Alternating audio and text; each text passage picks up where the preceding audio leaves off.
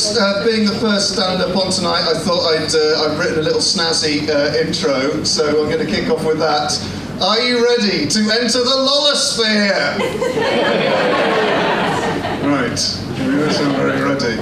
I should warn you that this giggle train goes at 0 to Lafty in 3 minutes.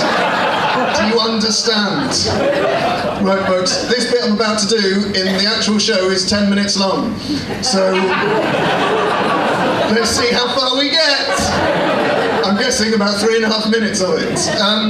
It's been a big year for Robbins. It's been an exciting year. It was meant to be the big year, right? Because, get this, dudes, I got asked to be on a television panel show.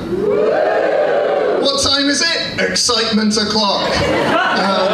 I was very excited because I'd never been on telly before, and I was thinking it's all going to kick off, so I was doing all my notes and writing all my jokes and stuff. And then, 2 days before it was due to be filmed, I got a call from the lady to say I'd been replaced.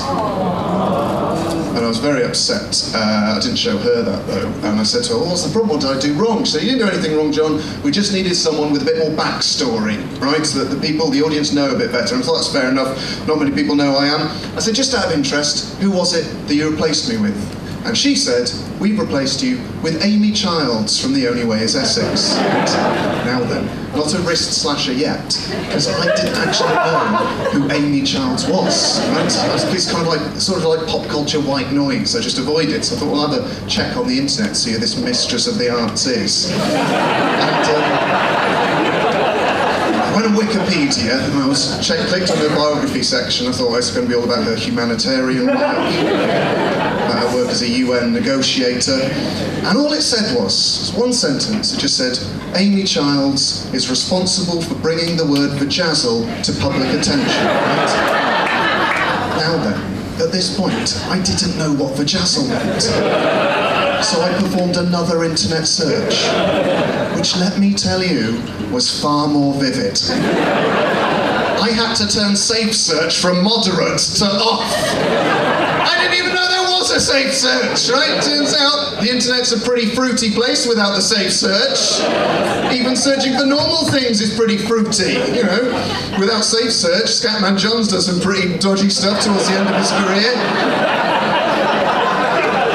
It turns out that vajazzle is when the lady, i.e., deems it appropriate to update her lady's own with trinkets and treasures and pasta shapes